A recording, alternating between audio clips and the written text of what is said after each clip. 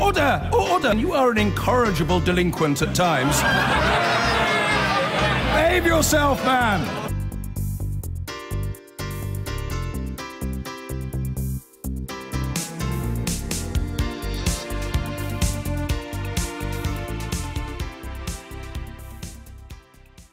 I've been joined here on the set by the Home Secretary, Amber Rudd. Welcome to the Daily Politics. Thank you.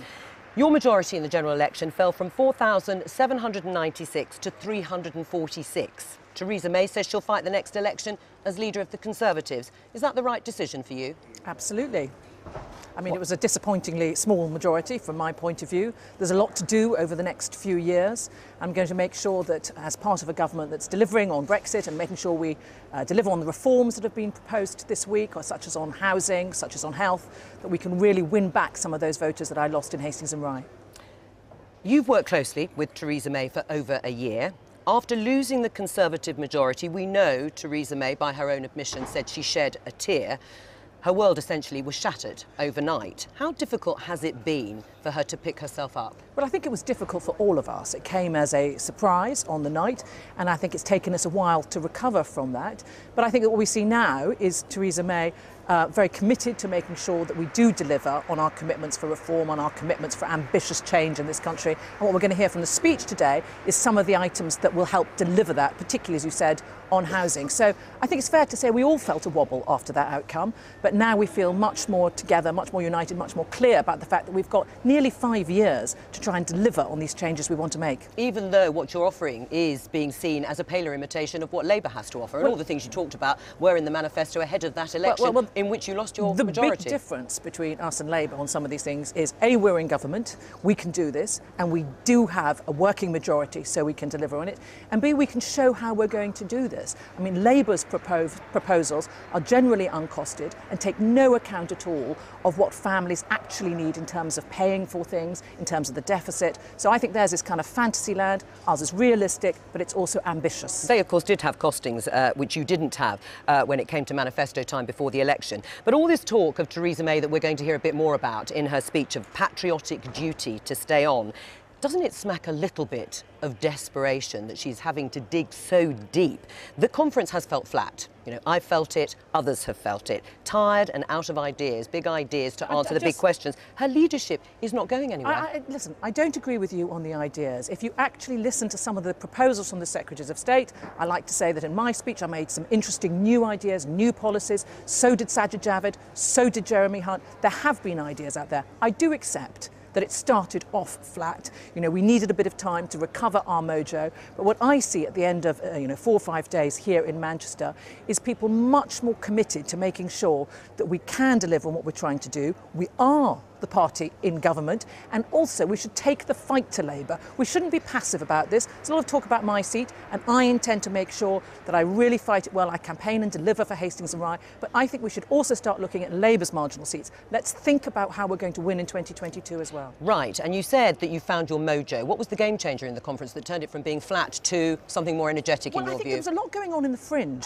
I mean, people reported that they'd never seen Fringes so busy, and actually there were a lot of ideas coming out there, and I think that was, you know, the hall wasn't as packed as it usually is. No. That's absolutely true. But on the fringes, some of them were literally standing room only. There were ideas coming out there. There were, you know, new MPs making very interesting proposals. And also fringes where Boris Johnson perhaps was speaking. Those will have been packed. There is always that hazard.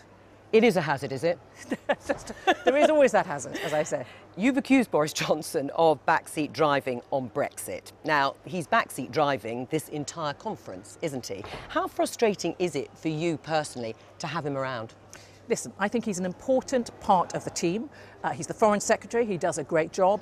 He does attract a lot of attention, and I think sometimes I would rather our policies cut through, because we've got a lot of good policies to do, to show to people, to propose, and I think that sometimes it gets in that way, and I do find that frustrating. But mostly I think he's an important part of the team. And not a liability? I think he's an important part of the team. No, not a liability. Right, let's listen to what he had to say last night at a Fringe event on Libya. There's a group of UK business people, actually, I don't know whether you have come across them, some wonderful guys who they've got a brilliant vision to turn CERT into the next, with the help of the municipality CERT, turn it into the next Dubai. The only thing they've got to do is clear the dead bodies. Is that acceptable language for the Foreign Secretary to Well, use? he has now clarified those comments and put out a statement setting out what his view is and what could be done in the area. What does and he I think say? that, well, I urge you to show it to your readers. I can't recall it off the top of my head, but as far as I'm concerned, he set out what he meant by that, and I'm content with that. Right, he said that Sirte could become the next Dubai once it cleared the dead bodies away. Was that a massive misjudgment on his behalf? But could you perhaps also read out what he said subsequently in terms of setting out the context of why he said that? What's the context? I mean, I haven't actually seen, but what context could there be for trying to compare Sirte to the next Dubai once they cleared the bodies away? Well, I agree with you that that phrase was ill-judged, completely. But there is a wider point he's made here about the commitment that we have as a country to helping in Libya, to making sure that we help it regenerate, and we will do that. Right, does he need to come out and actually say something and apologise? No, but he has. He's made some comments. I haven't got them with me, but he's made some comments on Twitter setting out why he thinks... Twitter, should he come out and say, that was a mistake, I retract those comments, I apologise? I would rather take the opportunity for the government, for him, for me to get on and talk about the things that we're doing rather than get drawn into a vortex of talking about what the Foreign Secretary meant at a fringe he went to. Right, it's important for many people, including some in your own party. Sarah Wollaston, the Tory MP, has said he should consider his position. Heidi Allen said he should resign. Labour are also calling for him to resign. Should he actually stand up and apologise? I think that the Foreign Secretary has clarified his mistakes, and I'm content with that. What do you think it does to Britain's position in the world, that sort of behaviour? I think that he's a Foreign Secretary who people expect to go out to engage with diplomats, to engage with other countries, and he does it in his own particular style. He's sometimes effusive, and he's sometimes more difficult to get to, toe the party line in areas. But generally, he's a very good Foreign Secretary, and we should let him get on with that. How much further are you going to let him go? I mean, how much rope should he be given to say these sorts of things that have offended people? That's really not for me to comment on. So should Theresa May listen, the Prime Minister's in charge. It's going to be entirely up to her. All right, well, Boris Johnson's been accused of being on manoeuvres this week, leadership ambitions, and he's not the only one to be accused of that. Have you yourself hired Linton Crosby, the Tory election strategist, to run your election campaign? No, I haven't. I have been talking to various people about working out what else I should focus on in my campaign in Hastings and Rye, because I want to make sure that I deliver the right sort of campaigns, the right sort of changes in my constituency, so that I can improve on the vote in 2022. Do you think there's an election round the corner then? I do not. But like most MPs, I start campaigning the day after a general election, not the day before. And as you say, you have got a very small majority. Yes. What does that do to your ambitions, like most other cabinet members, to become the next leader of the Conservative Party? My ambition is to be a really good Home Secretary, like the last one. But I also have to make sure, as everybody does, whatever their majority, that they look after their constituency, they stand up for their rights, and I will make sure that I do. Let's talk about housing, because that has been billed as the big announcement today. And Damien Green, effectively the Deputy Prime Minister, has talked about a rebirth of council housing, of social housing. How many houses do we need to talk about for it to be a rebirth? Well, the Prime Minister is going to set out in her speech, which is coming just in a few minutes' time, how many we think will be built by the commitment that we're making today. But so I'm afraid we're going to have to wait and see from her what those numbers will look like. Do you think it should be bigger than 6,800? Because that was the number of additional council homes that were completed in 2015-16 for England only, and that's a huge drop-off from recent years. Should it be higher than that? I think you'll find it's more ambitious than that. Right. But in terms of trying to address the issue of the supply side on housing, we have also set up other proposals this week in terms of Help to Buy, and also some changes to make it tougher for landlords on the private rented sector. So housing has been a theme this week, and this builds on that. Right, if it's been a theme this week and you want people to trust the Conservative government to build those homes, why in the 2015 manifesto, when you promised to build 200,000 starter homes by 2020, not one's been built yet? I don't think that's quite true. No, it is. Well, these are DCLG figures. OK, well, the market has turned. They are starting to be built. Last year was the largest starter year for a number of years, and we do have until 2020. We're serious about making that target. Right, but you're behind already. I mean, you can see that you can make endless promises about housing, and this government and other governments have done the same, but the figures just don't back it up. Well, today you'll hear how we're going to deliver on exactly that, deliver on those figures and make sure that we do address the very difficult situation with housing. Let's talk about your department in the Home Office. You've been Home Secretary under an unprecedented scale of terrorist activity on Britain's shores. You've identified WhatsApp and other messaging services as a big problem. What specific action do you want them to take? I want them to invest more of their time, more of their expertise, more of their effort in making sure that their platforms aren't used as a safe space for terrorists, for abusers, for paedophiles, for general criminality. We'll continue in just a moment because we are just showing our viewers pictures there of Theresa May with her husband Philip. They've just left the hotel and they're making the short walk here to the conference in Manchester, and in about 20 minutes' time the Prime Minister will be making her conference speech. There are all the snappers and photographers waiting to capture the two of them going in. Let's go back to WhatsApp. You've said you want them to invest. What do you want them to do about end-to-end encryption? I want them to work with us so that we can have, so that the security services and the police, where it's properly warranted, where it's properly covered by our legislation, can have some access to the material that's being exchanged by criminals. But you can't have access to the material. Only the sender and the recipient have access to the messages on WhatsApp when there is end-to-end encryption. Well, that's correct, but there's other information. Who's in the address book? Where were you when you made these calls? There's other information that is available that helps track people down, that they could engage with us more, and if they did, it would make our security services be able to do their job better. Do you accept, though, that you'd either have to stop end-to-end encryption or accept that it will continue until you have the phone in your hand and can access those messages? I accept that there is no plan to ban end-to-end encryption. I know that when I talk about this, people always come out and say that. I am not. I think encryption is incredibly important for our banking, for our digital economy. Right. But what I don't accept is that they should continue not to engage with government. They need to engage with government so we can have access to other elements around that that will help our security services. And this is what the IP bill calls for, which was heavily debated in the House of Lords and the House of Commons last year. It's not something outside legislation. It's trying to make sure that the area in which the security services work to keep us safe doesn't go ever smaller and darker. Right. I mean, you've admitted you don't fully understand the technology terrorists and other criminals are using. A lot of people don't. But do you think that will be reassuring to the public when that is, as you say, a very important part of your brief? Listen, you can regulate the aeroplane market without understanding how the engine inside is put together. I can regulate and improve and work with the internet companies and the security services without understanding the mathematics between the end-to-end encryptors. Another very important part of your brief is immigration and that net migration target. Was it a mistake to reinstate tens of thousands? I'm very comfortable with the target. What we have to do is continue to reduce it, but to protect businesses. What I haven't done is put a date on it. What's important is that it continues to come down. In the past year, it's come down by just over 80,000. You won't put a date. 250,000. You won't put a date on it, so it could be years. Yeah, but I think when you're working in government, it's very important to have a target so you know which direction you've got to drive policy. But I'm not going to put a date on it, but I am saying we're going to continue to reduce it. But I want to do it in a way that protects businesses, protects universities, and does protect the economy. Do you think there is a threat to businesses by reducing it too fast?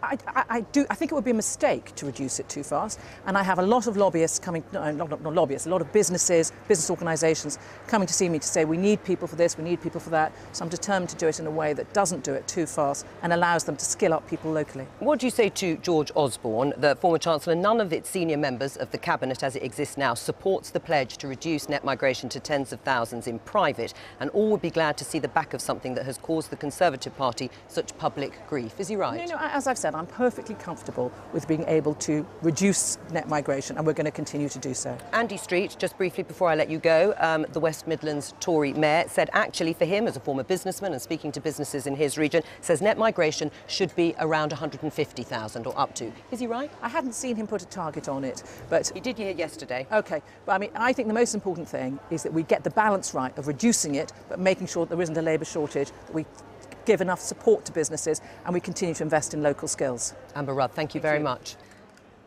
Well, joining me now to take the mood of conference today are Anoosh Chakalian of The New Statesman and the Conservative commentator Ian Dale, who has a show on LBC. Welcome to both of you. I was just speaking to Amber Rudd, the Home Secretary. She said, or she agreed, that the conference was a bit flat. Maybe a massive understatement, but that the party had got its mojo back. Has it? I think they haven't had a bad conference. I mean, they have actually talked about why the election result didn't go as they would have wished it to, which is frankly more than Labour did last week in Brighton. This is a great cavernous hall here where the cabinet ministers make their speeches. It's very difficult to get a good atmosphere. I think the fringe has been quite lively, but I think she's right. The conference itself, a bit muted. But it has all been about Boris Johnson, hasn't it? It has. He's sort of dominated, and the idea that he has leadership ambitions was always going to haunt this conference after he scuppered Theresa May's Brexit speech a few weeks ago. And now he's got himself into more trouble with his Libya comments. And all of these Conservative MPs, as well as the Labour Party, are calling for him to resign. Now, this just highlights Theresa May's weakness even more, because she can't sack any of her ministers. And isn't that the point? It's more about Theresa May than it is about the antics of Boris Johnson. Should he go? No. I think if he was going to go, he probably should have gone before now. I thought what he did with that Telegraph article was a disgrace, because it was quite clearly a challenge to her, even though he said it wasn't meant to be a leadership challenge. It was basically saying, look at me, I'm still here. And I think Anish is right. A lot of Conservative MPs are fed up with this self-indulgent behaviour, not just from Boris Johnson, but one or two other cabinet ministers too. And it's got to stop, because you and I remember lots of Conservative leaders in the past who've had these issues with their either ministers or shadow ministers. And people don't vote for divided parties. And they ought to know that by now. They ought to learn from history. So why shouldn't she sack Boris Johnson then? Wouldn't that help? I don't agree with Anish that she's not powerful enough to sack anybody now. I think she's come through the summer. I think her Florence speech slightly set her back a few paces, because it didn't really say anything new. But I think she's got through this conference so far. I think, well, she's very good at these set-piece speeches, these big events, and she very rarely fails in those. Exactly.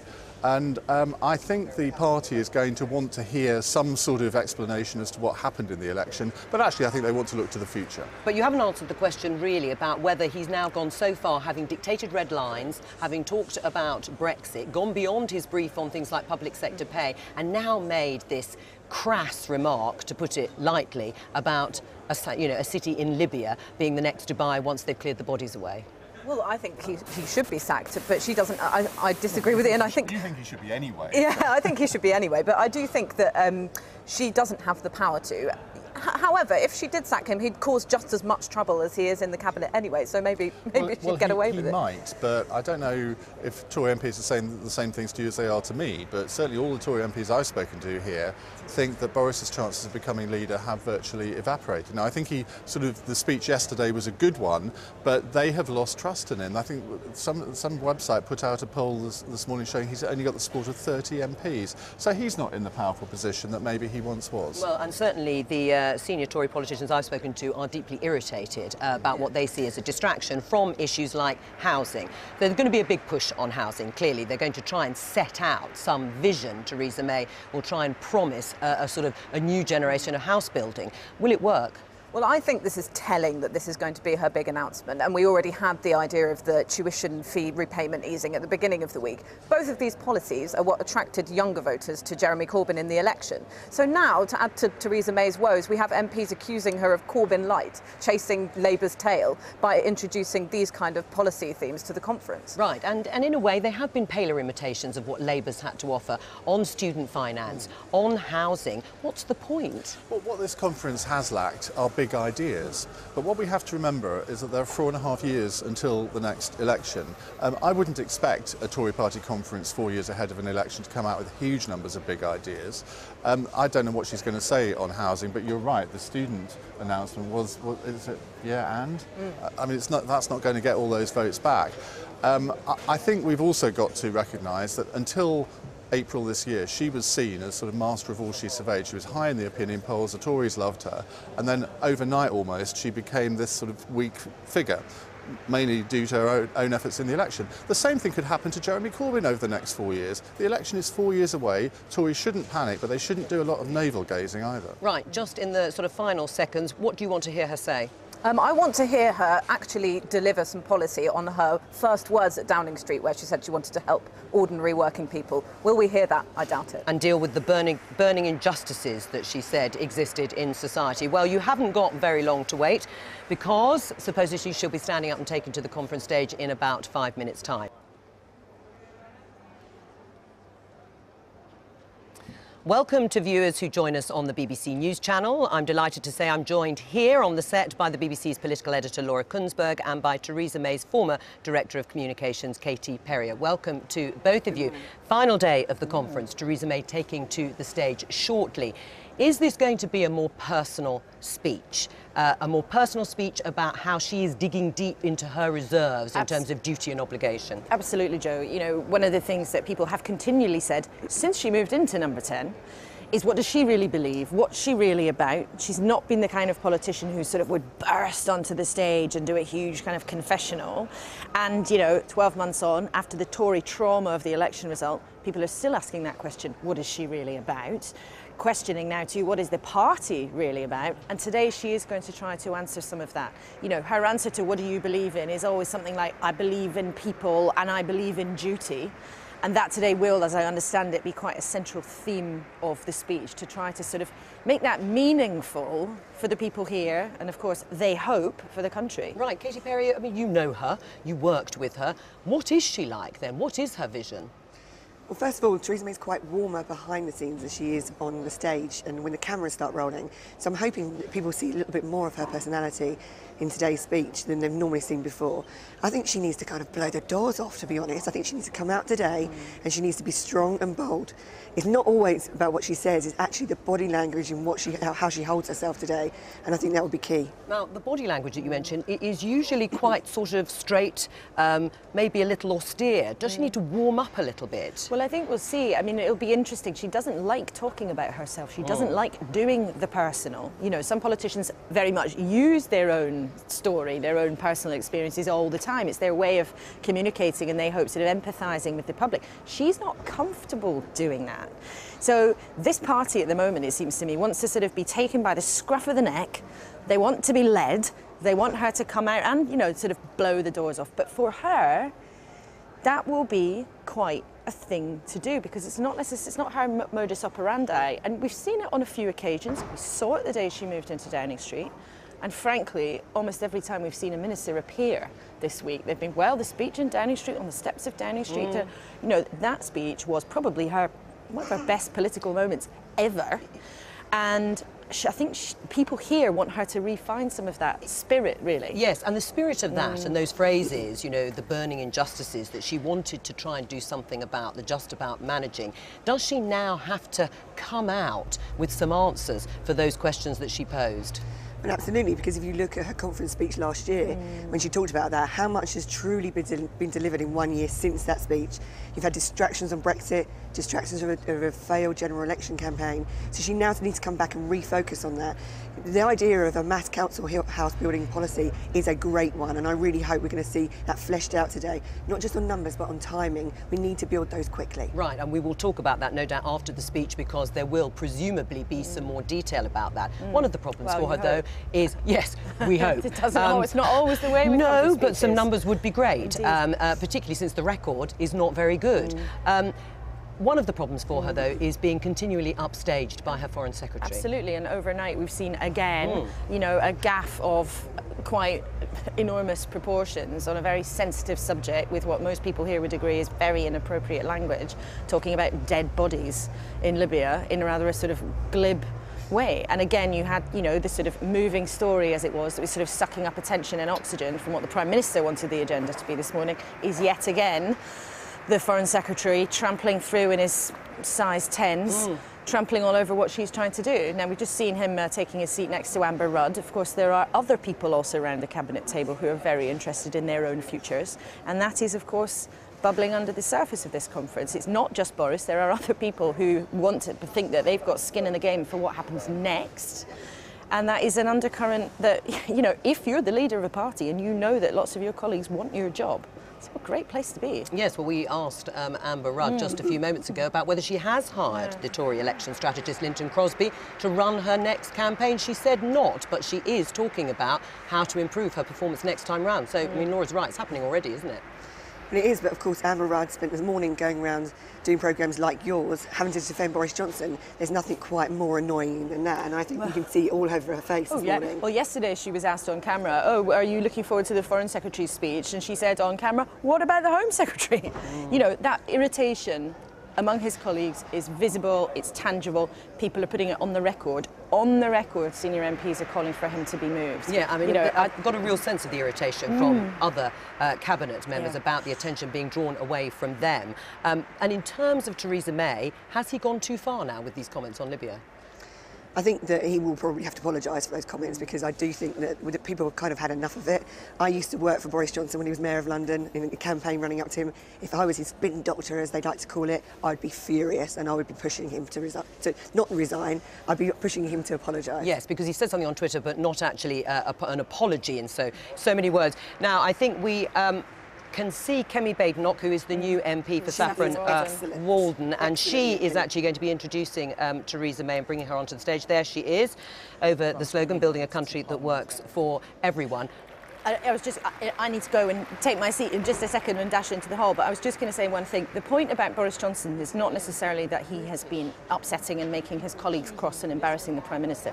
The point is that in a week where the leadership has not been very forthcoming with big things to say and big arguments to make, it has meant there's sort of an empty space. So a big character who's making mistakes and making people cross fills that space. But that, to me, is a metaphor for really what has been happening here this week. The party members scratching their heads and MPs scratching their heads saying, what do we do now? What are we about? Where should we be going as a party? Where is the Prime Minister going to take us? So he's filled the space because the leadership has left the space. And that's what always happens in a vacuum. Exactly. Absolutely, and I think that the poor, mediocre offer that we arrived at this conference with, actually, conference has been planned at Number 10 weeks in advance. You have a conference grid, and I thought it was a pretty poor offer. And of course, it left that space for Boris to fill. There's nothing more irritating than having to go around talking about Boris Johnson all week if you're Theresa May or you're Amber Rudd. And I think that she's going to try and put that right today. She needs to look like she's bold and she's in charge. Laura, I think we can let you go, and you go and take your seat inside the hall. It should be in a few minutes' time when Theresa May actually takes to the stage, and we will hear more about the offer that she is going to make on big issues. Do you think they should have planned more for the Prime Minister to do this week so that there wasn't this gap to allow the Foreign Secretary to step into? Yes, and when I was at Number 10, I used to say to people, look, why is the grid not stronger? Why don't we have stronger stories across government? Why aren't we selling our vision and our story? And I was told by ministers across government that actually it's because David Cameron used to own that grid more. He used to do more things. He'd want to be somewhere on a Monday, somewhere on a Thursday to top and tail the week. And Theresa May didn't want to do that, as many things. So actually I feel that they've let her down in some way by not having a strong enough grid to land the conference on the Sunday morning and to carry us through to today, the main speech. So there's been a lack of energy around the Prime Minister herself, maybe because she perhaps can't manage that sort of timetable and that sort of grid. I disagree in many respects, because she has got more energy than any politician I've ever worked for in terms of absolute long commitment. She's up really early in the morning, she's working till late at night. We went to one trip in India and we did 17 events in one day. You know, she is hardcore. She's not someone that would hang back and think, I'll only do a few things. It's about vision, it's about political will, it's about the ideas, and we've lost the ideas, we've lost the vision, and we need to bring that back. Do you think she could learn something from Boris Johnson's more ebullient approach? I mean, the fact that he is able to rouse the Tory party faithful here in the way he did yesterday, even if it wasn't vintage Boris Johnson, as some of the commentators said, that actually she should perhaps take on some of that infectious behaviour. The thing is, she's really risk adverse, and the biggest risk she ever took in her career went wrong, and so maybe it's sent her back even more. But I feel, what have you got to lose? If you're only going to be Prime Minister for the next couple of years to take us through the Brexit negotiations and then probably move on, then why not be bold? Why not be a bit more Boris-like? Show some character, show some personality, and show that you have a vision to take this party forward. Because we need someone to stand up for what it means to be a Conservative, what it means to support capitalism. Against a Corbyn, you can't out-Corbyn. So let's not try. Let's be different, but let's show that we've got something about us today. Do you think the conference has looked as if they're running scared scared of Labour and Labour's agenda, particularly Philip Hammond's speech where he focused so much on the 1970s and a brand of socialism that has failed?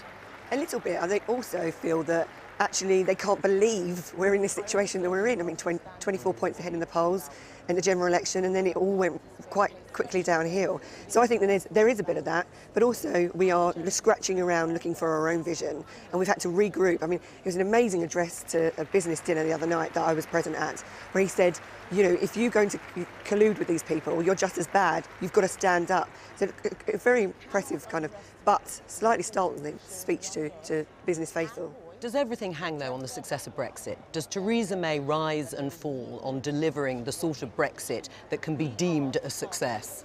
I would love it not to be the case. I would love it to be the case that the Conservative Party would be judged on its domestic policies and helping the just about managing the burning injustice of people across the country. The truth is, everything is seen through the prism of Brexit now, whether we like it or not. So she has that battle on her hands, and you know, it's whether or not she can squeak through that space.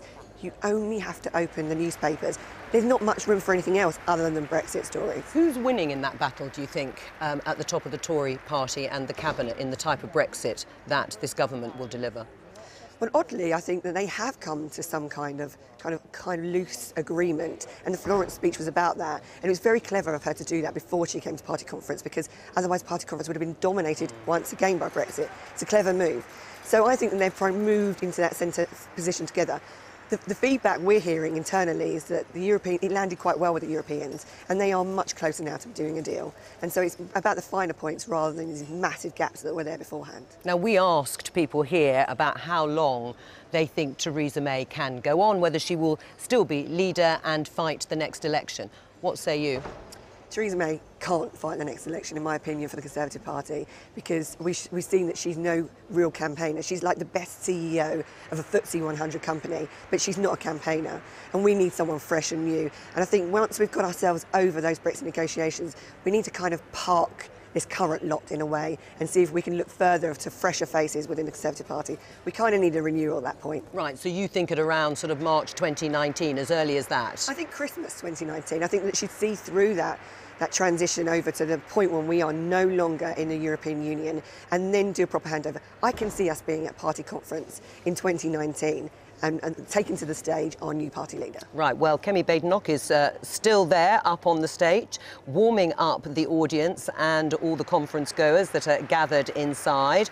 And there was a queue actually snaking around this conference hall for the first time, as you would expect, I suppose, for the Prime Minister to take to the stage for her speech, probably one of the most important of her life. Indeed, and there is so much pressure on her, and she does have to take some credit and some respect from us that on a day where you'd rather stay under the duvet and act like it's all we all feel like that. You know, let it all go away. She's actually, you know, got to get up on that stage and got to sock it to us. The expectations are high, and I do feel for her. But I think in time we will look a little bit more fondly on Theresa May than we do now, because she does deserve that respect from us. She is a great public servant. She is the vicar's daughter that will see this through for as long as we want her, and I do respect her for that. Do you think that's overplayed, though, this sense of duty, this sense of obligation, that she is not a person that drinks in the bars, that doesn't play the games around Westminster? I mean, do you think that is to some extent playing up her weaknesses rather than her strengths? But it's not overplayed, and the thing is, you can't be someone you're not. And what people don't like is that politicians are not authentic. I mean, the queue and the applause for Rees-Mogg this week, which slightly frightened me, being a modern Conservative looking towards the future, was because they like him because he's authentic. And Theresa May shouldn't try and be something she's not. She should say that, you know, these are my limitations. The problem is at the moment is that she doesn't really address her weaknesses. She doesn't say, look, you know, I'm not the kind of person that's going to sit here and give this emotional interview. I don't play on that. I play on how to fix problems. That's why I'm in this line of work. That's why I'm in politics. And so I don't think it's overplayed, actually. Do you think they are willing her to succeed there in the hall? Absolutely. I haven't met an activist, business leader this week who thinks there's any other choice right now than Theresa May as leader of the Conservative Party. We are really willing her to succeed today. We're backing her all the way. And we know that she's not perfect. We know that this year has highlighted some major flaws, but she needs to have us on side this week. There was talk a couple of weeks ago that we might be slow clapping her. We won't be doing that. There'll be rousing support in the hall today. Right, well, I think they are doing an introductory video just before Theresa May actually goes up onto the stage. And typically, of course, she's late, isn't she? I suppose that is the prerogative of a Prime Minister and any party leader. She was probably due to take to the stage between 11:20 and 11:30. Well, it's coming up to 11:45. She's scheduled to speak probably for just under an hour. Do you think that's about right? Jeremy Corbyn, I said, was a bit long last week because it was an hour and a quarter. Oh, I hate long speeches. If my way... Giving them or writing them? Both. I would go for about 40-45 minutes. That's what I would basically aim for. And there's no need to rattle on for an hour, over an hour. I think that sometimes it's too long. Jeremy Corbyn started singing Happy Birthday to Diane Abbott last week. It was a cringe-worthy moment where I sat there watching thinking, is this man really going to be a future Prime Minister for Great Britain and Northern Ireland? So I think that don't read anything into the fact that it might be shorter, it might be longer. It's about the content, but most importantly, it's about the body language. OK, well, you say it's about the body language. When she makes this announcement, which we are expecting, on house building, how big does it have to be in order for it to grab our attention?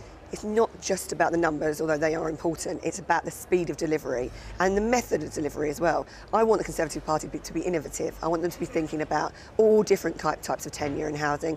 I want them to be thinking about modular build. You know, let's put houses up quickly that will last and look beautiful. We should move forward now. We should presume in favour of development in some places of the country, and we should talk about beauty and what they might look like. People are NIMBYs because they're stuck with ugly stuff in their backyard. We need to put beauty in their backyard. We need to turn people, a whole nation of BIMBYs instead of NIMBYs. All right, well, that's your vision. I can hear it there. Do you think it was a mistake to dump some of the bits of the manifesto that were, you know, that was her manifesto? That's what you must have worked on since the election. Yes, I mean, actually, if some of those things that were in the manifesto were pitch rolled, that's what we call in the business when we say, you know, talking to charities, talking to businesses in advance, so that when you go and deliver that, you have third-party people coming out in support of what you're doing. If that had done properly, then I think that some of that stuff would have landed much better. So the manifesto in itself now is continually being outrageous. There was actually some really good stuff in it. Right, and do you think some of that should come back? I mean, in the end, if everybody is pitching towards what Labour are offering, people want a decent wage, a secure home and some sort of comfort in old age, aren't those the basics that the Tories should be providing? Well, they are. These are all inherently Conservative policies, and I like the way that people are saying this week about how, you know, matching Labour policies. Well, there's not much between us in terms of what we want for people. As we go on this year, we're going to have a budget, and November the 22nd, I think it is, and then we're going to go on to the winter. There will be an NHS winter crisis, there always is. I was in number 10 last year when I had to suffer this day in, day out, looking at the newspapers.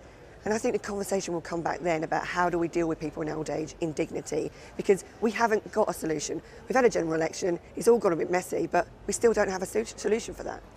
And in that vision, should taxes go up? Quite possibly. Right, all right, I think we'll leave it there. I can hear, oh, the hall is now standing. There is Philip May and Gavin Barwell, her Chief of Staff. And here is Theresa May, the Prime Minister, ready to make her big conference speech.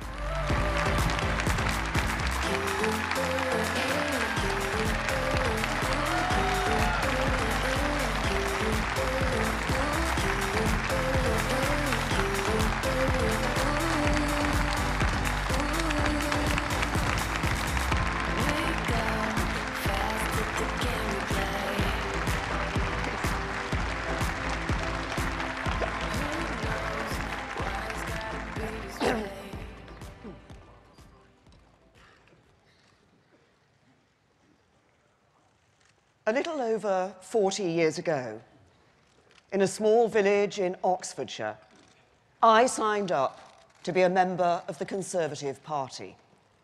I did it because it was the party that had the ideas to build a better Britain. It understood the hard work and discipline necessary to see them through.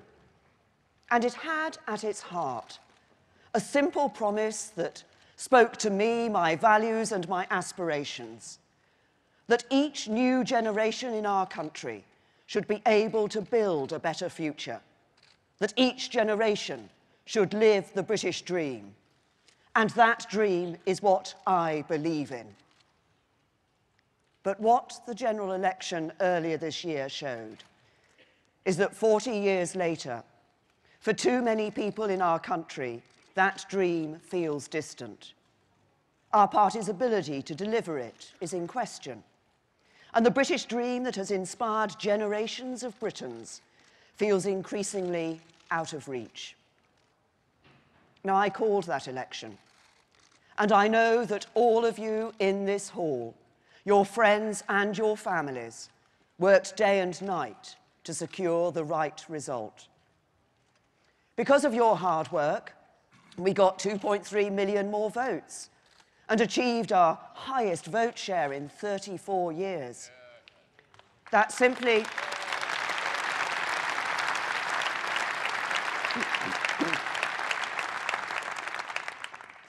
would not have been possible without the long days and late nights, the phone calls, the leaflet drops, the weekends and evenings spent knocking on doors. So for everything that you do, let me say thank you.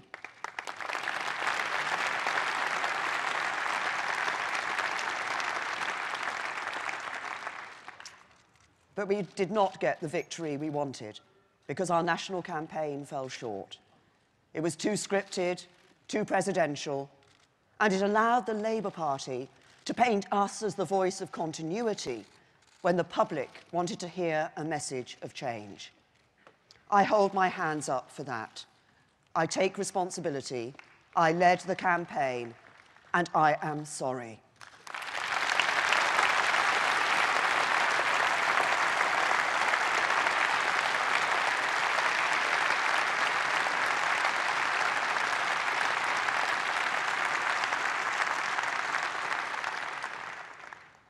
But the choice before us now is clear. Do we give up, spend our time looking back, or do we do our duty, look to the future and give the country the government it needs? This country will judge us harshly if we get this decision wrong, because all that should ever drive us is the duty we have to Britain and the historic mission of this party, this Conservative Party, to renew the British dream in each new generation. That dream that says each generation should do better than the one before it. Each era should be better than the last. The dream that for decades has inspired people from around the world to come to Britain, to make their home in Britain, to build their lives in Britain.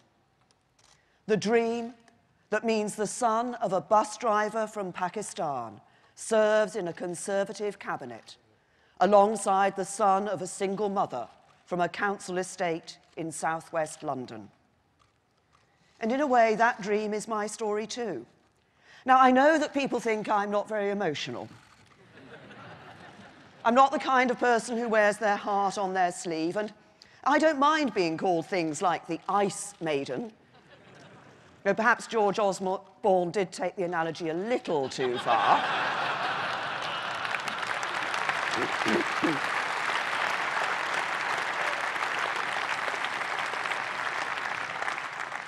But let me tell you something.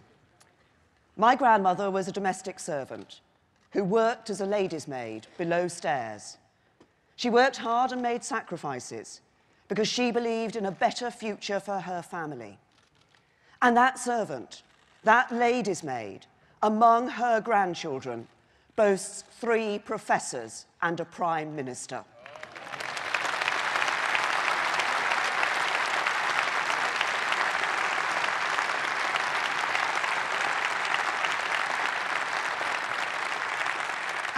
And that's why the British dream inspires me, why that dream of progress between the generations spurs me on. And it's why today at this conference, this Conservative Party must pledge to renew the British dream in this country once again. To renew that dream is my purpose in politics, my reason for being the thing that drives me on. And it's never wavered through good times and hard times. My belief that this Conservative government can renew it has always remained strong. For whenever we are tested as a nation, this party steps up to the plate. 7 years ago, our challenge was to repair the damage of Labour's Great Recession, and we did it. The deficit is down. Spending is under control. Our economy is growing again. But we didn't limit ourselves to that ambition. We have achieved so much more. An income tax cut for over 30 million people. 4 million taken out of paying it at all. Employment up to a record high. Unemployment down to an historic low. Income inequality at its lowest for 30 years. More women in work than ever before. Over 11,000 more doctors in our NHS. Over 11,000 more nurses on our hospital wards. Free childcare for 3- and 4-year-olds doubled. 1.8 million more children in good or outstanding schools. 3 million more apprenticeships. Crime down by more than a third. More young people from disadvantaged backgrounds going to university than at any time in the history of our country. Britain leading the world in tackling climate change, eradicating global poverty, and countering terrorism wherever it rears its head. Same-sex marriage on the statute book, so that two people who love each other can get married no matter what their gender. And a national living wage, giving a pay rise to the lowest earners, introduced not by the Labour Party, but by us, the Conservative Party.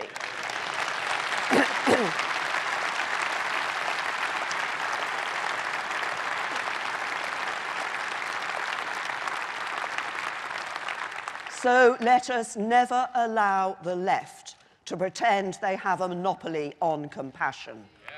This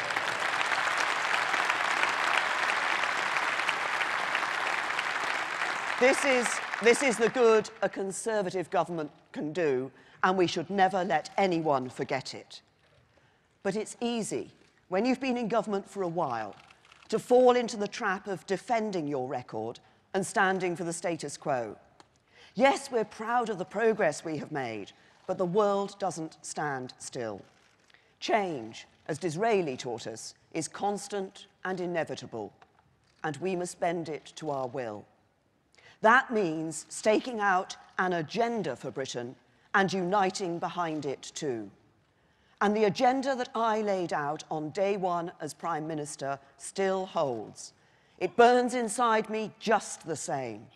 Because at its core, it's about sweeping away injustice, the barriers that mean for some the British dream is increasingly out of reach. About saying what matters is not where you are from or who your parents are, the colour of your skin, whether you're a man or a woman, rich or poor, from the inner city or an affluent suburb. How far you go in life should depend on you and your hard work.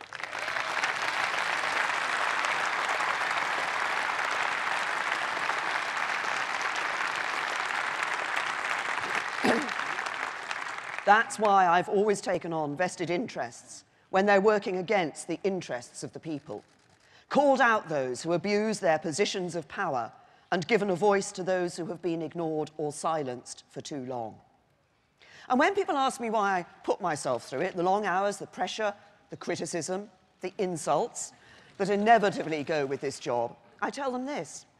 I do it to root out injustice and to give everyone in our country a voice.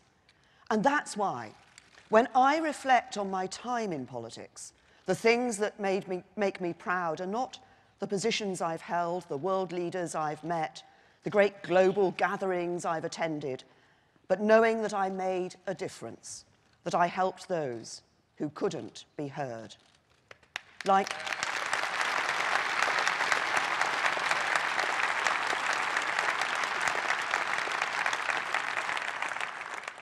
the families of the 96 men, women and children who tragically lost their lives at Hillsborough. For years, they saw people in authority closing ranks and acting against them. But now they are on the way to see injustice served. That's what I'm in this for. Like the victims and survivors of child sexual abuse, ignored for years by people in positions of power, now on the long road to the truth. That's what I'm in this for. Like Alexander Paul, a young man who came to this conference 3 years ago to tell his story. The story of a young black boy growing up in modern Britain who, without causing any trouble, without doing anything wrong, found himself being stopped and searched by people in authority time and time and time again.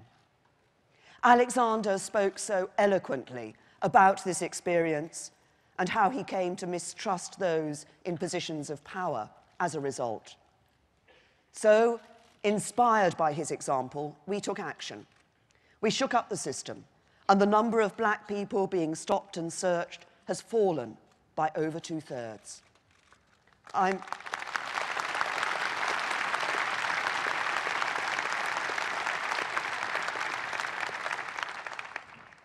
I'm sad to have to tell you that last year, Alexander, who inspired us all with his passion, was diagnosed with brain cancer.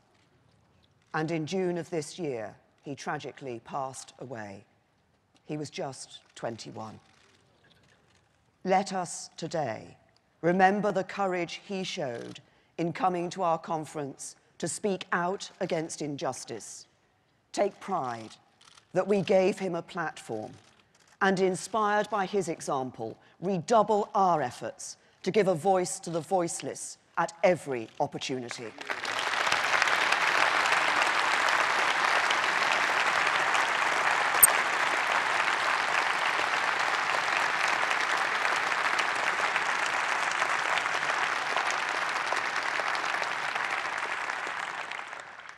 That's what I'm in this for. And that same commitment is the reason why one of my first acts as Prime Minister was to establish the groundbreaking racial disparity audit, investigating how a person's race affects their treatment by public services so that we can take action and respond. We already know, for example, that members of black and minority ethnic communities have a higher risk of illnesses such as high blood pressure that may lead to the need for an organ transplant. But our ability to help people who need transplants is limited by the number of organ donors that come forward. And that's why last year, 500 people died because a suitable organ was not available. And there are 6,500 on the transplant list today. So to address this challenge that affects all communities in our country, we will change that system, shifting the balance of presumption in favour of organ donation, working on behalf of the most vulnerable.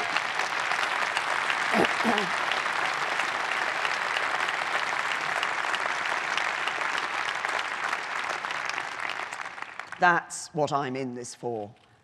And it's why, after seeing the unimaginable tragedy unfold at Grenfell Tower, I was determined that we should get to the truth. Because Grenfell should never have happened and should never be allowed to happen again. So we must learn the lessons, understanding not just what went wrong, but why the voice of the people of Grenfell had been ignored over so many years. That's what the public inquiry will do. And where any individual or organisation is found to have acted negligently, justice must be done. That's what I'm in this for.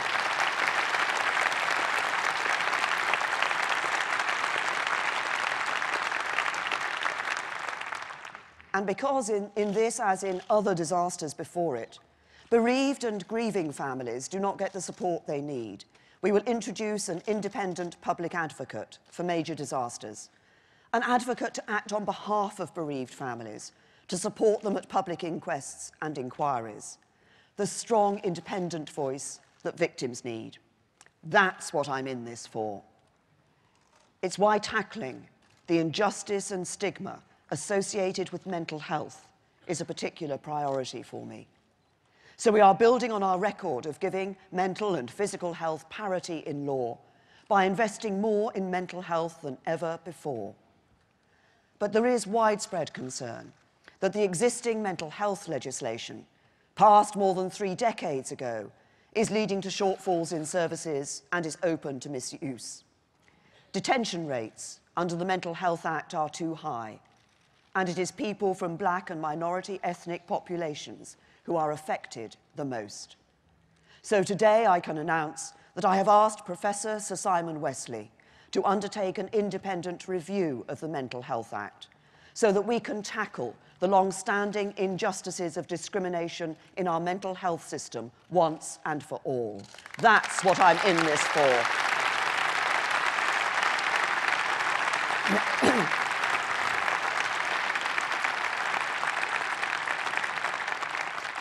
This is the conservatism I believe in, a conservatism of fairness and justice and opportunity for all, a conservatism that keeps the British dream alive for a new generation. That's what I'm in this for, and that's what we must all be in this for. And we must come together to fight for this mainstream conservative agenda, to win the battle of ideas in a new generation all over again. For those ideas are being tested, and at stake are the very things we value. Our precious union of nations, 4 nations that are stronger as one, threatened by those with their narrow nationalist agendas that seek to drive us apart. The strength of our society, in which we understand the obligations and responsibilities we have to one another, under attack from militant forces who preach animosity and hate. The free market economy, for so long the basis of our prosperity and security, an idea that has lifted millions around the world out of poverty, called into question by those who would imperil our future by adopting the failed experiments of the past. That idea of free and open markets operating under the right rules and regulations is precious to us. It's the means by which we generate our prosperity as a nation and improve the living standards of all our people. It has helped to cement Britain's influence as a force for good in the world. It has underpinned the rules-based international system that helped rebuild post-war Europe and the world beyond. It has ushered in the fall of the Berlin Wall, the end of communism, and the dark days of the Iron Curtain, securing the advance of freedom across Europe and across the world. It has inspired 70 years of prosperity, raising living standards for hundreds of millions of people right across the globe. So don't try and tell me that free markets are no longer fit for purpose, that somehow they're holding people back. Don't try and tell me that the innovations they've encouraged, the advances they've brought, the mobile phone, the internet, pioneering medical treatments, the ability to travel freely across the world are worth nothing. The free market and the values of freedom, equality, rights, responsibilities, and the rule of law that lie at its heart remains the greatest agent of collective human progress ever created.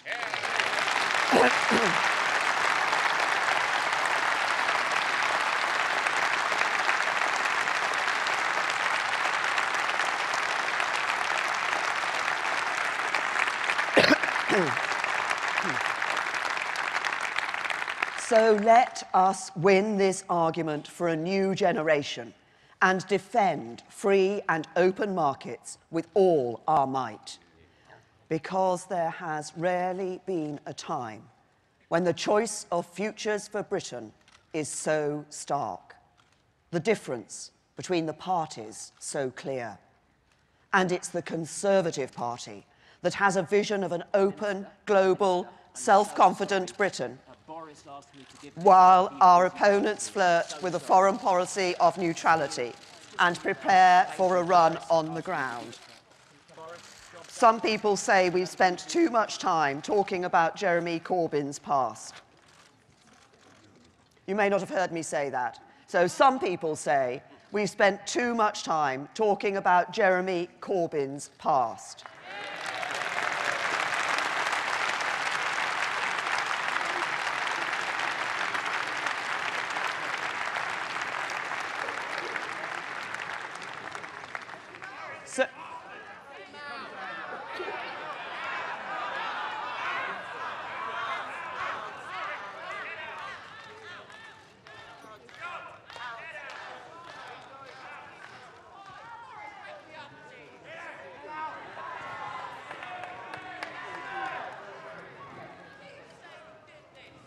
As if a protester is now being led out of the hall, a protester that actually managed to get to Theresa May and hand over what looked like a P45. Obviously, that has completely interrupted Theresa May's conference speech here in Manchester. And actually, he was led out by security guards and also to jeers from the audience there. Theresa May hasn't said anything yet so far about it. She does need to reference what happened. This could be her saving moment now, I'm telling you.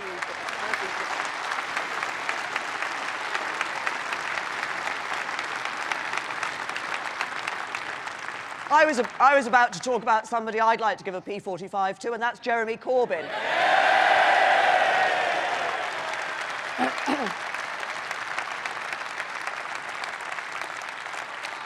And we don't need to talk about Corbyn's past, we can talk about his present. Because this is a politician who wants to pile taxes on business just when we need them the most to invest in our country. This is a politician who wants to borrow hundreds of billions of pounds to nationalise industries without the slightest idea of how much it will cost or how he will ever pay it back. This is a politician who wants to strip us of our nuclear deterrent without being honest with the voters about his plans. This is a politician who lets anti-Semitism, misogyny and hatred run free while he doesn't do a thing to stop it.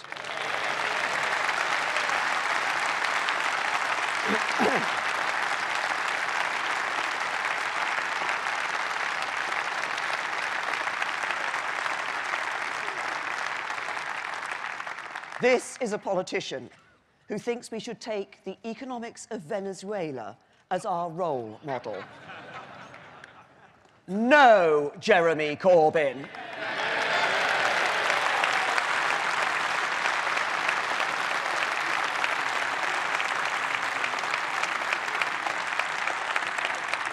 By contrast, when I look around the cabinet table, I have confidence that we have a team full of talent, drive and compassion. A team that is determined that this party, this great Conservative party, will tackle the challenges of the future together. A team that is determined we will always do our duty by our country.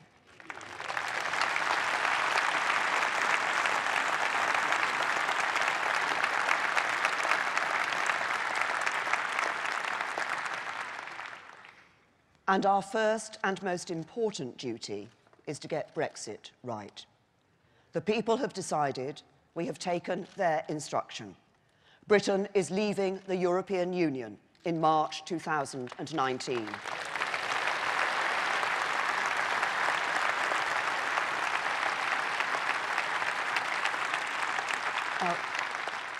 I know some find the negotiations frustrating. But if we approach them in the right spirit, in a spirit of cooperation and friendship, with our sights set firmly on the future, I'm confident we will find a deal that works for Britain and Europe too. And let's be clear about the agreement we seek. It's the agreement I set out earlier this year at Lancaster House, and again in my speech in Florence 10 days ago. It's a new, deep and special partnership between a strong, successful European Union and a sovereign United Kingdom. A partnership that allows us to continue to trade and cooperate with each other because we see shared challenges and opportunities ahead. But a partnership that ensures the United Kingdom is a sovereign nation once again, a country in which the British people are firmly in control. I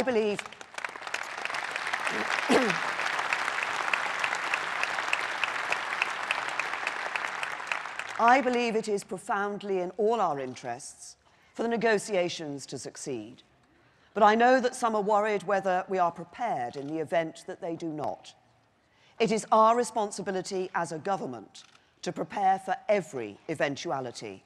And let me reassure everyone in this hall that is exactly what we are doing. So a deep and special partnership is our ambition and our offer. And I look forward to that offer receiving a positive response. Yeah.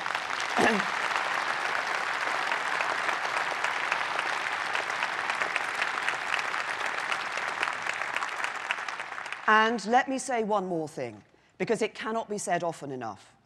If you are a citizen of the EU who has made their life in this country, I know you will feel unsettled and nervous. But let me be clear that we value the contribution you make to the life of our country. You are welcome here. And I urge...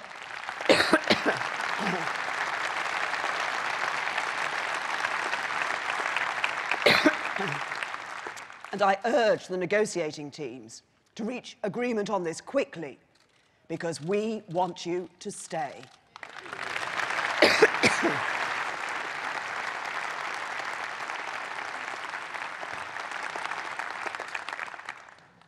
But whatever the outcome of our negotiations, Britain's long-term future is bright. The British dream is still within reach. For as we look to that future, we do so with the fundamentals of our country strong. 10 years after Northern Rock, our economy is back on track. The deficit is back to pre-crisis levels. Sounds as if my voice isn't on track.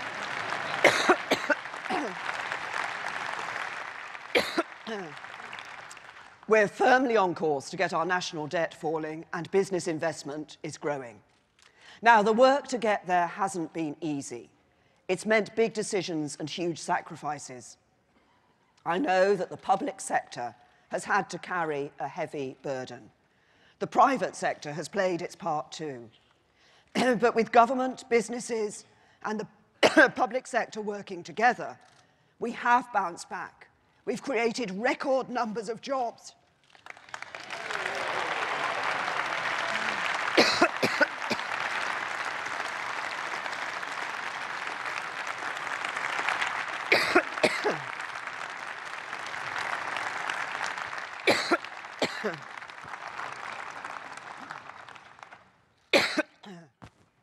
So, while we will never, excuse me, we will never hesitate to act where businesses aren't operating as they should.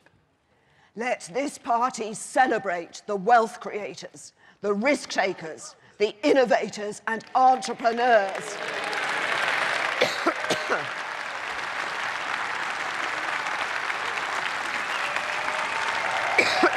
Thank you.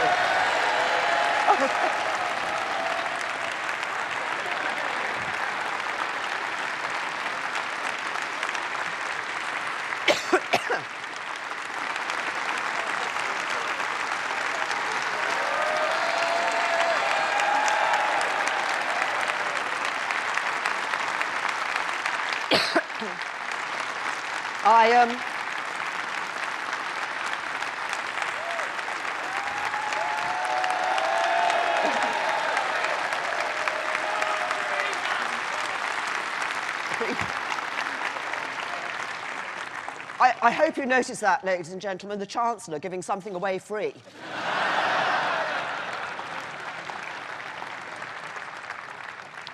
But it's right that you respond like that when I talk about the risk takers and the innovators and the entrepreneurs, because it's businesses, big and small, who generate jobs and prosperity for our country and make British business the envy of the world.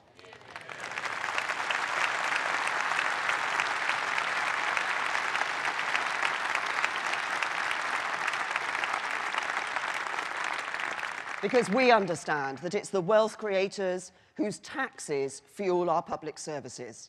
It's their success that funds the things we want to do. And the difference between us and Labour is that we understand that to deliver the things we want, private enterprise is crucial.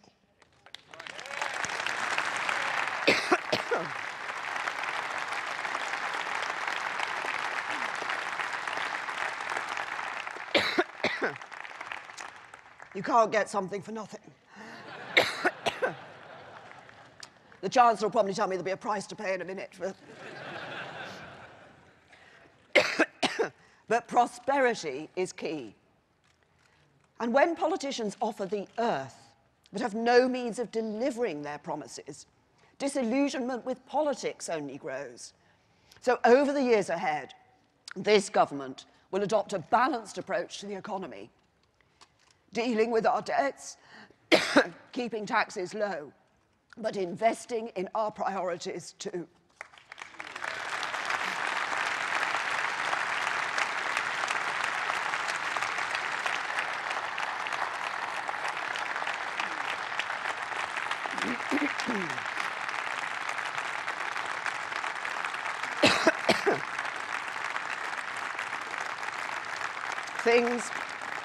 Things like our vital public services, our schools, our police, housing, and our great national achievement, the NHS. And let's not forget that it is this party that has invested in the National Health Service and upheld its founding principles through more years in government than any other. For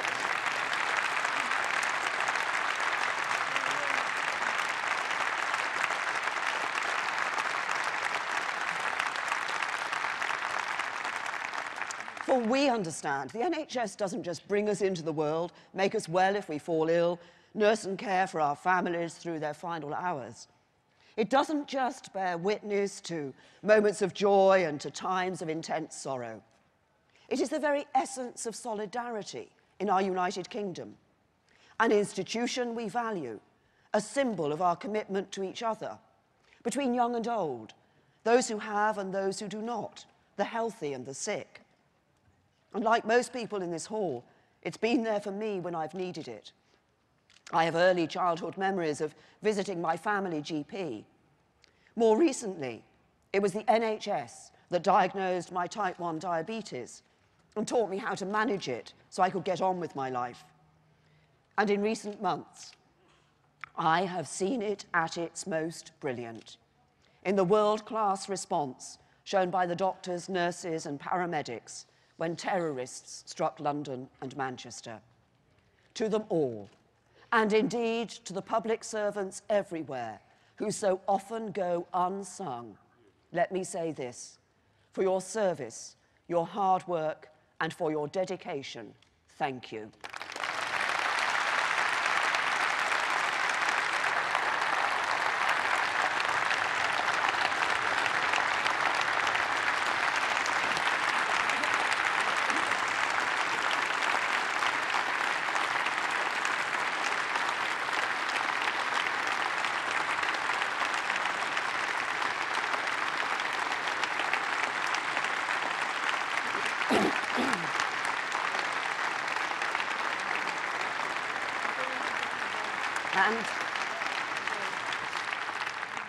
And because we believe in ensuring that a world-class NHS will be there for generations to come, we will increase funding per head for every year of this Parliament.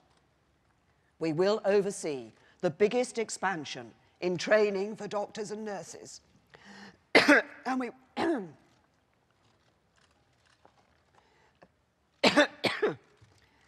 we... shows what good the Chancellor's cough suite is.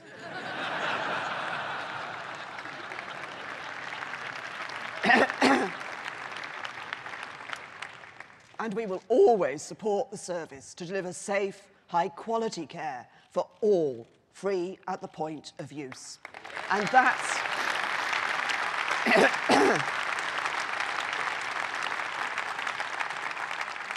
that's what our balanced approach to the economy will help us to do. So with our economic foundations strong and economic confidence restored, the time has come to focus on Britain's next big economic challenge, to foster growth that works for everyone right across our country.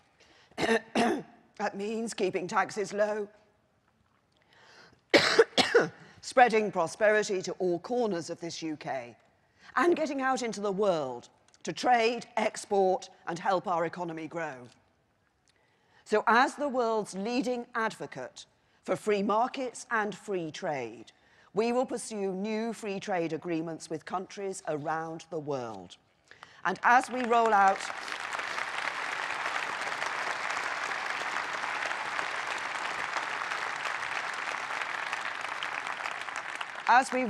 our modern industrial strategy, we will attract and invest in new high-paid, high-skilled jobs, spreading prosperity and opportunity to every part of this country. Tackling our economy's weaknesses like low levels of productivity, backing our nation's strengths, and bringing investment, jobs and opportunities to communities that feel they have been forgotten for far too long. We will continue to reform education and skills training so that people growing up in Britain today are ready and able to seize the opportunities ahead. Starting in our schools, those great drivers of social mobility, where our record is strong and our legacy is proud, because our reforms are working. And after years of stagnation under the last Labour government, we are turning things around. But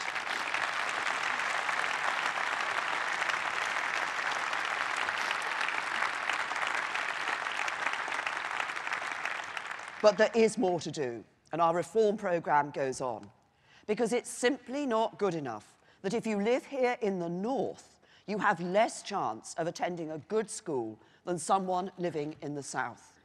So we will extend the Free Schools programme for a new generation of young people, building 100 new free schools in every year of this Parliament. Not because our ideology says so, but because free schools work, and it's the right thing to do.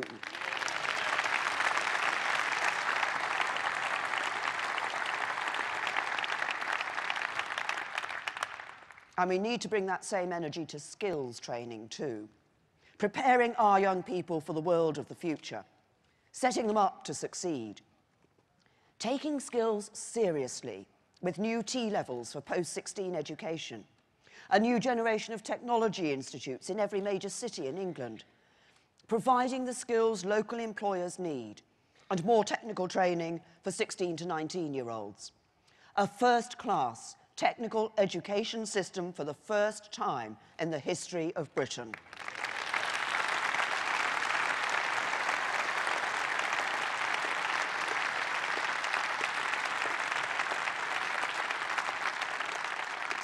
Keeping the British dream alive.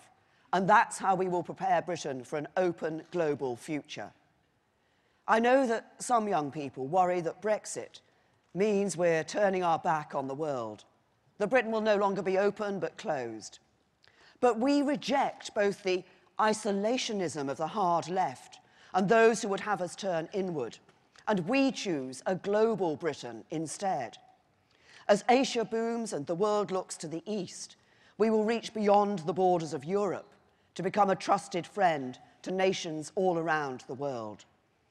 We will meet our commitments to international security with the finest armed forces and intelligence services anywhere on the planet.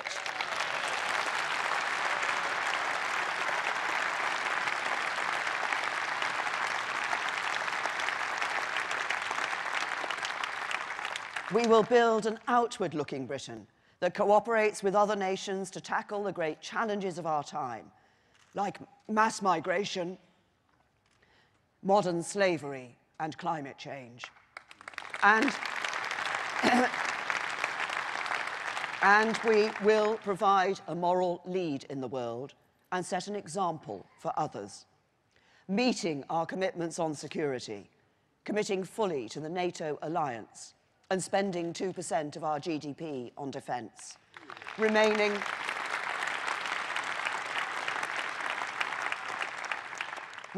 firmly committed to renewing our independent nuclear deterrent to help uphold the security of the world, and leading the world in cracking down on modern slavery. Because if you are buying and selling another human being, you are undermining all that is right, the very basis of our humanity, and we must bring this outrage to an end.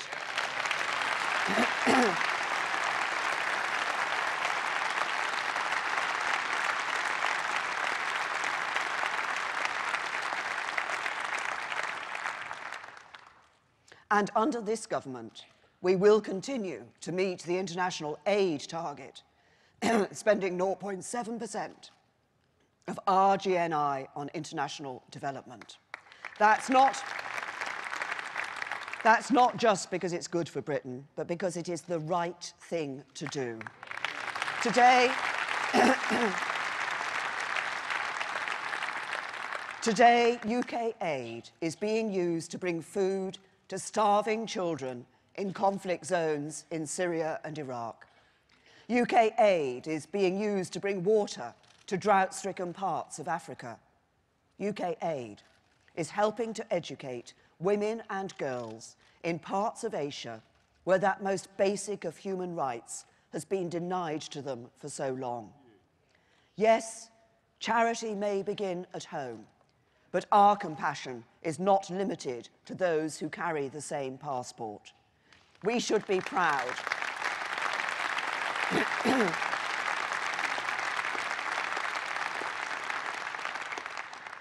We should be proud that under a Conservative government, this country is one of the few that is meeting its duty to some of the poorest in the world. And as Prime Minister, I will ensure that's something Britain always continues to do. But let me also be clear. It is absurd that international organisations say we can't use the money to help all those that have been hit by the recent hurricanes in the British overseas territories.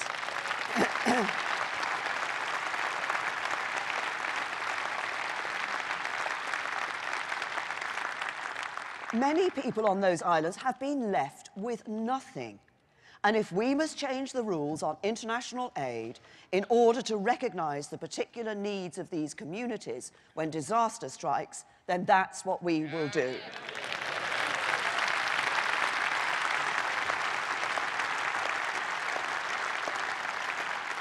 So this then is the Britain that we choose. Not a Britain that retreats behind its borders, but a global Britain that stands tall in the world, a beacon of hope and an example to others. A modern, compassionate Britain that we can all be proud to call home. And we must renew the British dream at home through a determined programme of economic and social reform. A programme that champions our belief in free markets by being prepared to reform them when they don't work. That ensures our economy and society work for everyone in every part of this country, not just the privileged few. Because for too many, the British dream feels increasingly out of reach. The effects of the financial crisis, nearly a decade of low growth, stagnating wages and pay restraint linger. The boom in the housing market means that while some have done very well, for many, the chance of getting onto the housing ladder has become a distant dream. And it's that fact, perhaps more than any other, that means for too many, the British dream is increasingly out of reach. Just over a decade ago, 59% of 25 to 34-year-olds owned their own home. Today, it is just 38%. Now, it's always been a great sadness for me and Philip that we were never blessed with children. It seems some things in life are just never meant to be. But I believe in the dream that life should be better for the next generation as much as any mother, any father, any grandparent. The only difference is that I have the privileged position of being able to do more than most to bring that dream to life. So I will dedicate my premiership to fixing this problem.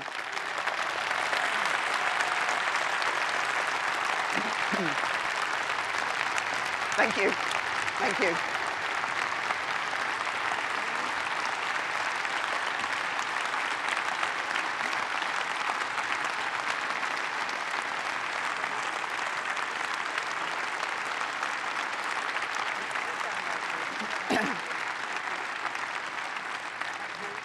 Dedicate it to restoring hope, to renewing the British dream for a new generation of people. And yes, that means fixing our broken housing market. For 30 or 40 years, we simply haven't built enough homes. As a result, prices have risen so much that the average home now costs almost 8 times average earnings. And that's been a disaster for young people in particular. Now, we have begun to put this right. The number of new homes being delivered each year has increased significantly since 2010. Our housing white paper set out plans to increase it further. ensuring councils release more land for housing, and giving them new powers to ensure that developers actually build homes once they're given planning permission to do so.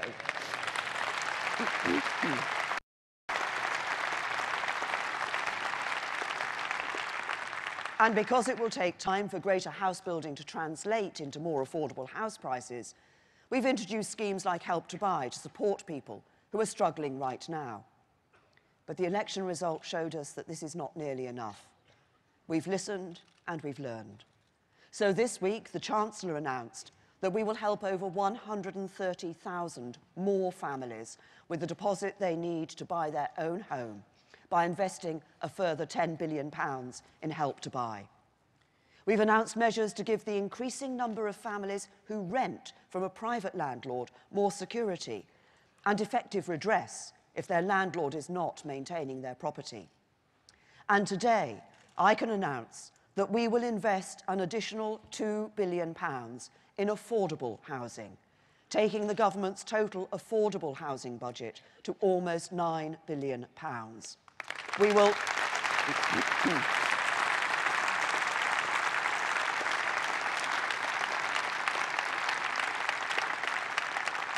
We will encourage councils as well as housing associations to bid for this money and provide certainty over future rent levels. And in those parts of the country where the need is greatest, allow homes to be built for social rent well below market level, getting government back into the business of building houses, a new generation of council houses to help fix our broken housing market. So whether you're trying to buy your own home, renting privately and looking for more security, or have been waiting for years on a council list, help is on the way.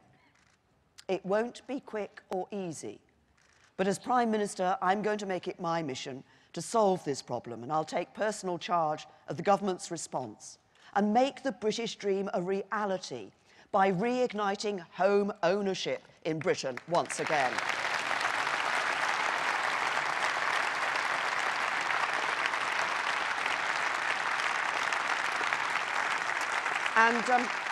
And let me say one more thing. I want to send the clearest possible message to our house builders. We, the government, will make sure the land is available. We'll make sure our young people have the skills you need. In return, you must do your duty to Britain and build the homes our country needs. And to renew the British dream for a new generation of young people, we must also take action on student debt. As Conservatives, we know education can be the key to unlocking the future. That's why, for more than a century, it's been Conservative education secretaries who've driven the reforms that have widened access and raised standards. And it's why we want everyone to have the opportunity to benefit from studying more after they leave school, because it's good for them and good for the country too. But today, young people take on a huge amount of debt to do so. And if we're honest, some don't know what they get from it in return.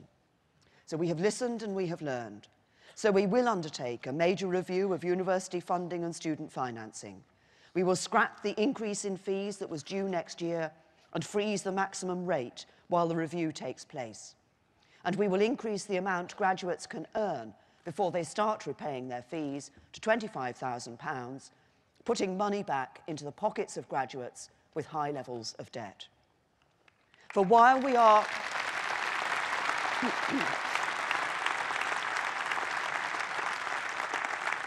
While we are in favour of free markets, we will always take action to fix them when they're broken.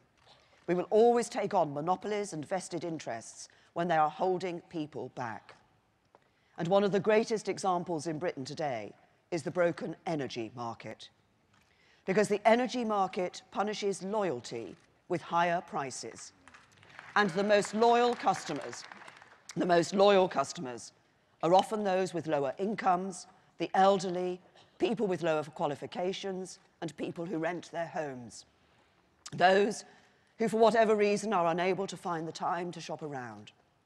That's why next week, this government will publish a draft bill to put a price cap on energy bills, meeting our manifesto promise and bring an end to rip-off energy prices once and for all.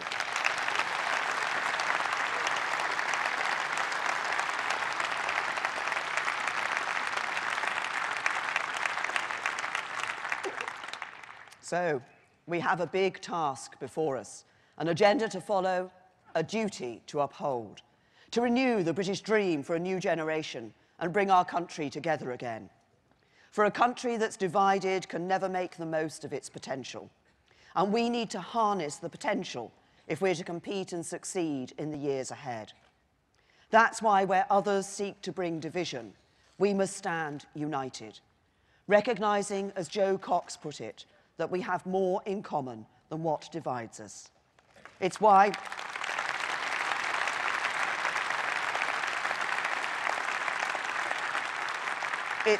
I will always be proud to call myself a unionist and proud to be the leader of the Conservative and Unionist Party too.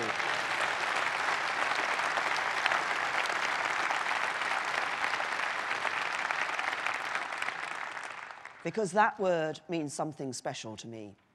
It stands for this great union of nations that has so much to offer the world. And it stands for this great union of people, people from all over the world who've made their homes here and are proud to call themselves British, attracted by the strength of the British dream. We are an example to the world of how people of different colours and creeds can live side by side, and we celebrate that. And as a proud unionist, I take comfort that the general election saw the threat of nationalism set back, the case for a second referendum in Scotland denied.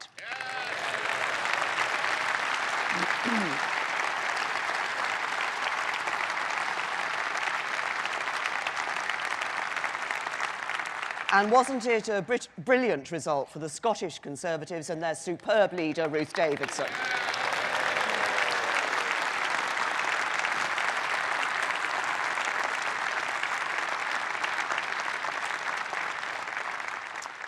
Together, quite simply, we are stronger. So we must unite the country around our Conservative vision of a global, prosperous Britain in which the British dream is alive.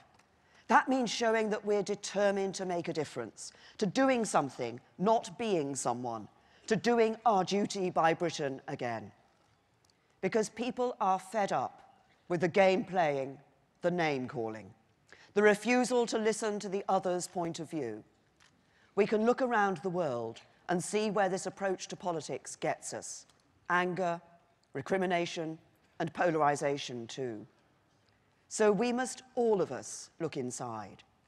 Consider how we conduct our politics in this country and find a better way.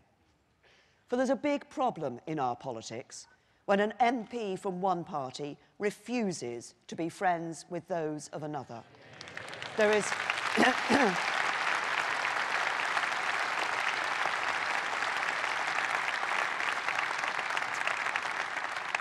There's a big problem in our politics when a leading journalist from our national broadcaster has to hire bodyguards just to be able to do her job.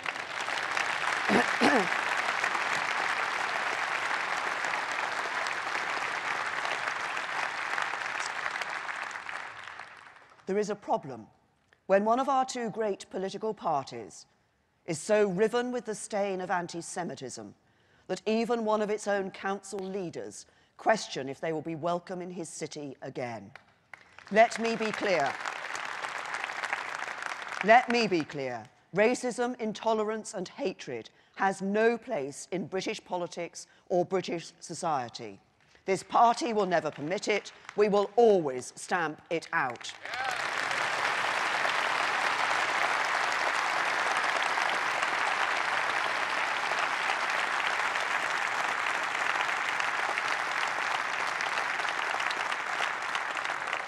Britain can do better than this, for this country is and always has been the home of tolerance, a bastion of freedom and a beacon of democracy. And this city of Manchester knows it better than anyone. Because 4 months ago, this city came under attack from those who hate our country and despise our values. The liberty we extend to everyone, whoever they are and wherever they are from. The way in which our society is open, accepting, and tolerant of others. The fact that we celebrate diversity and champion difference. the way we encourage people from all backgrounds and beliefs to live their lives in freedom, to be all they want to be. And because of this hatred, they chose to take out their rage on the defenseless and vulnerable, the innocent and the young. Let us be in no doubt. The responsibility for such an outrage lies with no one other than those who planned it and those who saw it through. And this party, which knows the terrible toll of terrorism all too well, will never seek to justify or excuse such acts of terror.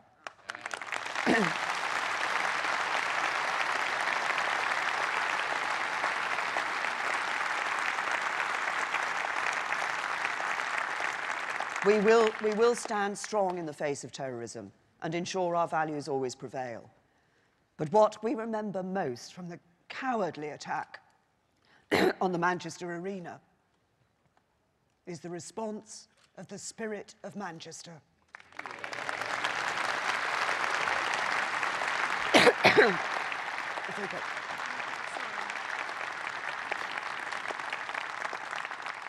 No. We remember that spirit. People throwing open their doors to strangers, giving them a place to shelter. Taxi drivers, helping people get home safely, accepting no fare in return. Ordinary people, rushing to the scene of destruction, putting themselves in harm's way. The incredible men and women of the emergency services, running towards the carnage, while others dropped what they were doing and went back to work to help. But above all, an image of a community coming together. Men and women, young and old, black and white, Muslim, Christian, Sikh, Hindu, Jew, standing together as one. And it was that image of this city, an image of modern Britain in all its diversity, compassion, and strength that was shared around the globe. And it said something about us. It said that this is modern Britain, a country of promise, of potential, of hope. And perhaps we too easily forget that. But we must hold on to that essential truth. For we are a nation of dreamers with the capacity to deliver those dreams too. Cities like Manchester were the pioneers that fired the Industrial Revolution, helping to make Britain the workshop of the world. And it's this heritage that means today we export to and trade with nations in every corner of the globe. It was here in Britain that we discovered the structure of DNA, the biological code for life. All the technologies for sequencing the human genome have been developed in this country, and today we're using the knowledge to improve human health. Back in the 1970s, it was scientists in Oxford who invented the lithium-ion battery, which powers all laptops and mobile phones.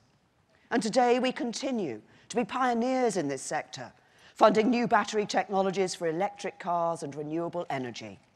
Technologies we will soon be exporting around the world. Within a few hundred yards of here, you will find the world's first passenger railway station. And a few hundred yards beyond that, a new research facility to develop the extraordinary material graphene, for which two scientists here in Manchester won the Nobel Prize. And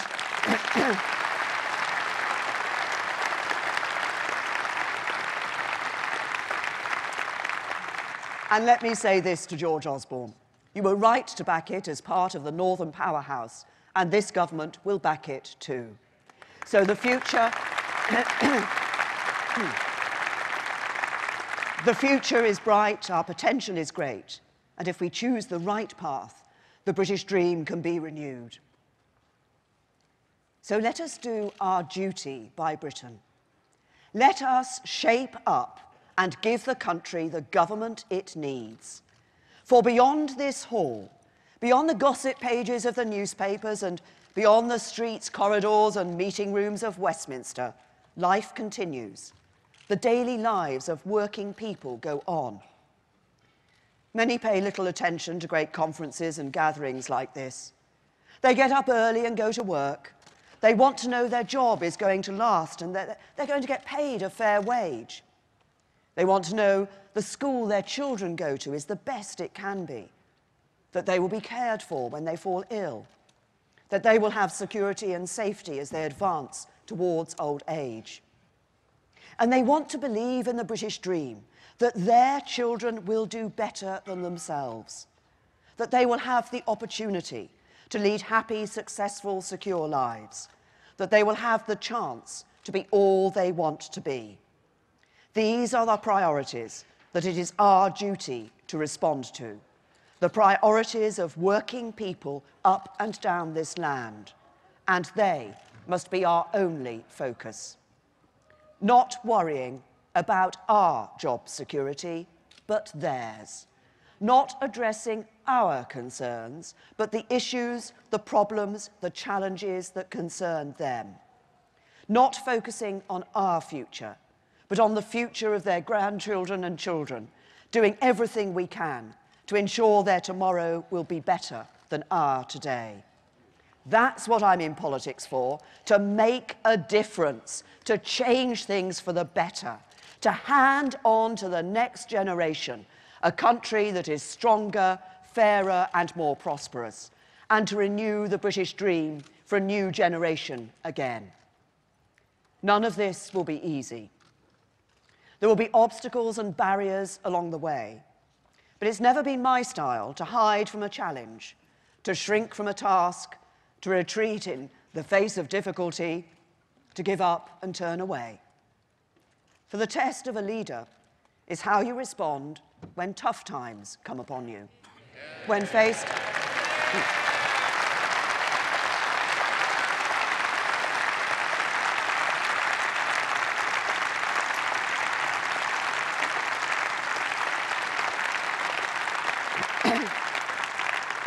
When faced with challenge, if you emerge stronger. When confronted with adversity, if you find the will to pull through. And it's when tested the most that we reach deep within ourselves and find that our capacity to rise to the challenge before us may well be limitless. That is the story of our party. That is the story of our country. And that is the resolve and determination we need as we turn to face the future today. So let us go forward together, confident in our values, clear in our vision, sure in our purpose, with a rich, ambitious agenda to follow, a bold, exciting mission to pursue. Let us fulfill our duty to the British people. Let us fulfill our duty to our country. Let us fulfill our duty to Britain. And let us renew the British dream. Thank you.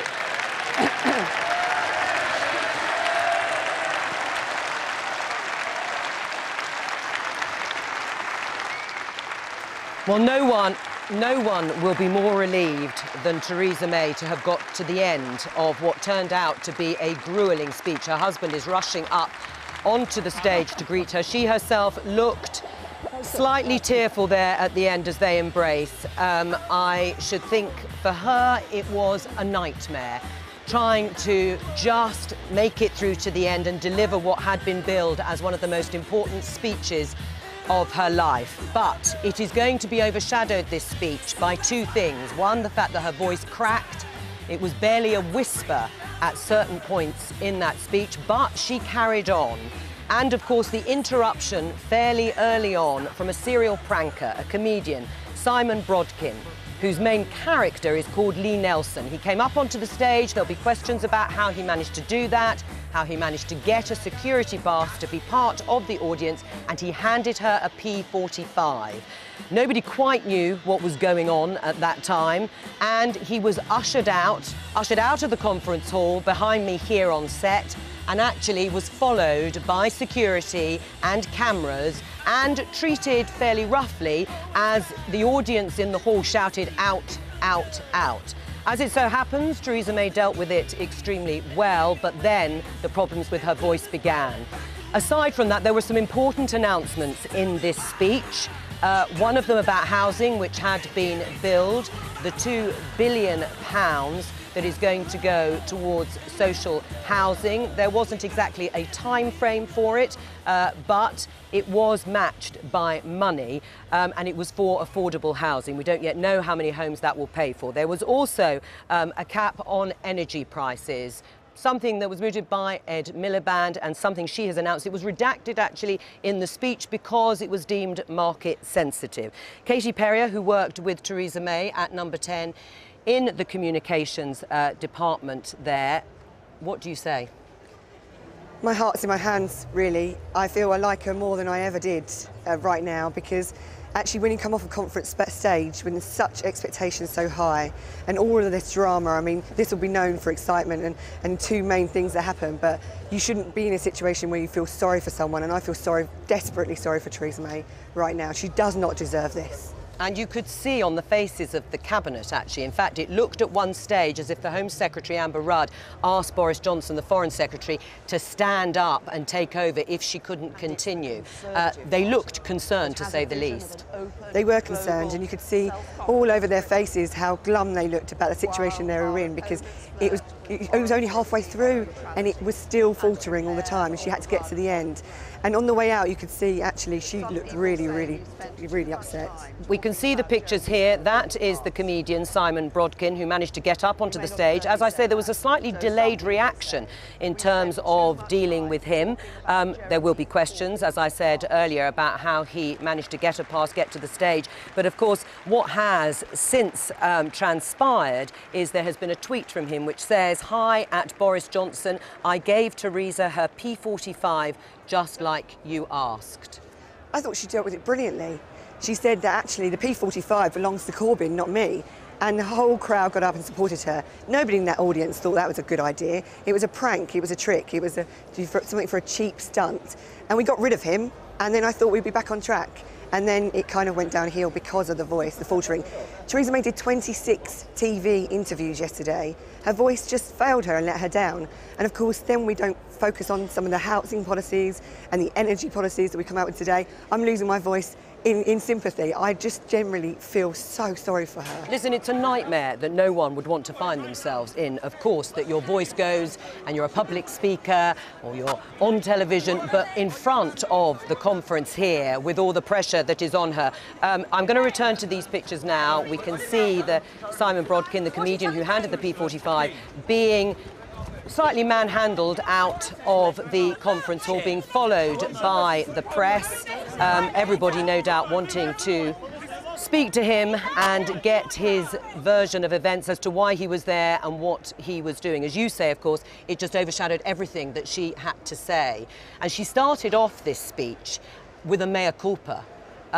In fact, it was the biggest, most heartfelt apology that I have heard her make about the election and about the fact that she adopted this presidential style and it didn't work. Yes, and I felt we had a really personal Theresa May coming out to the audience today. She talked about her public duty.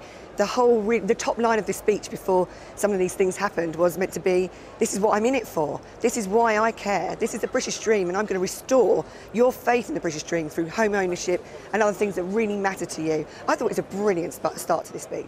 And also, of course, she mentioned later on that although she and Philip hadn't been unable to have children, she was going to make the property-owning democracy, that was going to be her mission, and she was going to take personal charge of that. Tell us a little bit about what she's promised. She's talked about much more money for house building, for private developers and housing associations to access. It was a bit thin on detail, to be honest, about timelines, timeframes, how quickly we can get bricks laid and get people into houses. More money sometimes isn't always the solution. It's about political will. But I think we took from her that she takes that really, really seriously. She also talked very personally about her grandmother being a kind of personal servant. And now her grandchildren, the grandchildren that she is one of, is a Prime Minister and 3 professors. And we saw more of Theresa May today than we've ever done.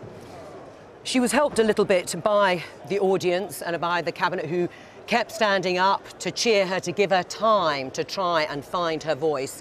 But what do you think everybody who we can see now, Katie, coming out of this conference hall, what are they going to be talking about?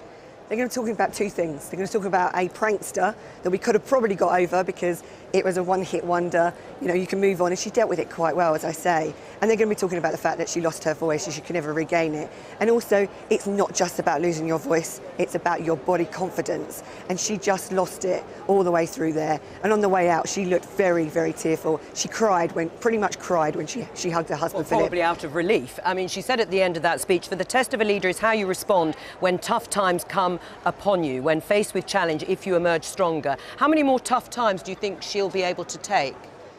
She is made of strong stuff, Theresa May, and she is the ultimate public servant, and she will feel that duty on her shoulders to take this country through into those successful Brexit negotiations and beyond. But my God, if she was down already and she had to build herself up to get through this speech, she will be pretty rock bottom today. And as I say, I really feel for her. I think the audience felt for her. They wanted to get behind her. They were clapping. The cabinet was behind her. But we will go away today talking about a prank and a pretty unfortunate set of circumstances for Theresa May. And that's, of course, what the papers will be full of, won't it?